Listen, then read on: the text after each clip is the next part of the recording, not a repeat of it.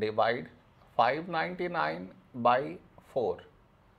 To do this division, we should frame it in this way. 599 here, 4 here.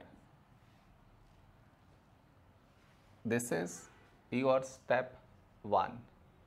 Next, here we have 5, here 4.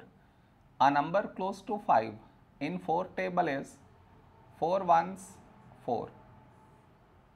Now we should subtract, we get 1.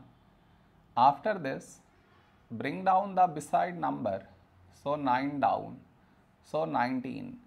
A number close to 19 in 4 table is 4 fours 16. Now we subtract, we get 3.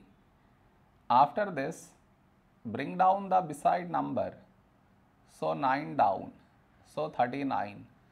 A number close to 39 in 4 table is 4 nines 36. Now we subtract, we get 3.